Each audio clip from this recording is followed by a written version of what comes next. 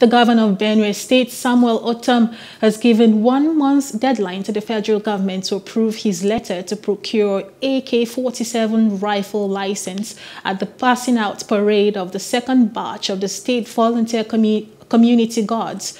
Ortom said that he had applied for the approval of the license, but regretted that for over 3 months he was yet to get a response from the federal government.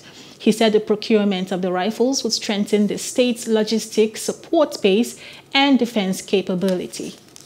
I'm still waiting for approval from the federal government, despite the fact that I've done this application 3 months ago. No single reply has been given to me. I'm still waiting. I have a responsibility to the state government and the people of Benue State. If in the next 1 month there is no reply, I will revert to the people of Benue State and seek their opinion. Whatever they tell me is what I am going to do.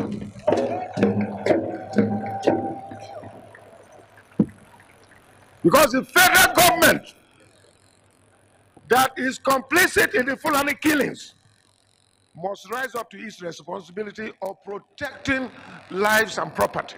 We cannot continue like this. Our security men have done their best.